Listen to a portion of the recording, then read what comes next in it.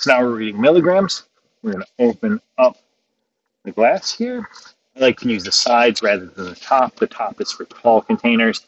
I'm not going to reach down in here. So then it's reading 779 milligrams. I'm not going to do any math. I'm going to hit the tare button.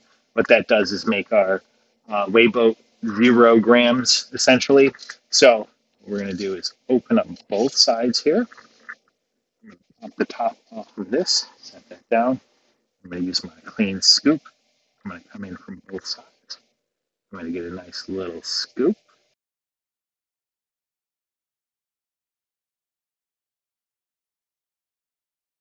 I got 101.7. I'm not going to back it out.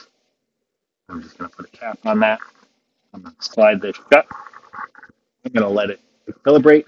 You see that I have 101.8 grams. I'm going to write that down in my notebook.